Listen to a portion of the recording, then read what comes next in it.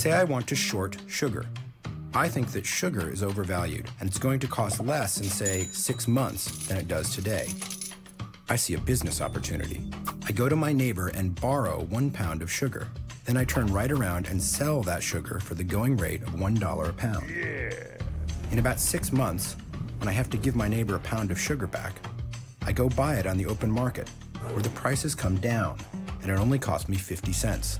I give my neighbor a pound of sugar back, plus a little extra for interest, and pocket the 50-cent difference. She's got her sugar back, and I've made money on my bet.